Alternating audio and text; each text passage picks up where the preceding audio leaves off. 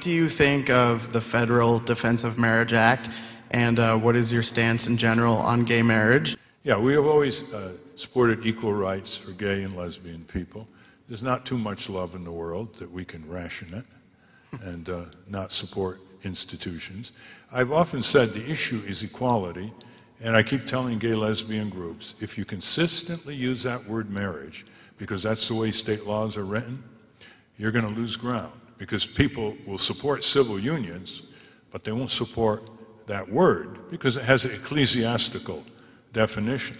Their answer is, but that's the way the laws are written. My answer is, the government should get out of the marriage business.